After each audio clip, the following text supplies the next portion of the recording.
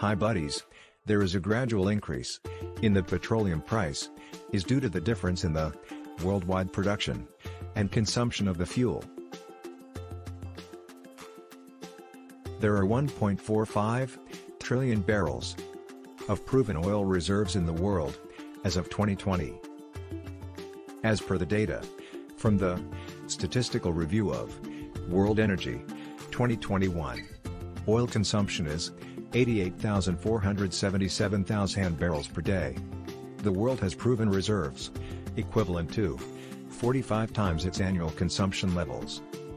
This means, it has about 45 years of oil left at current consumption levels.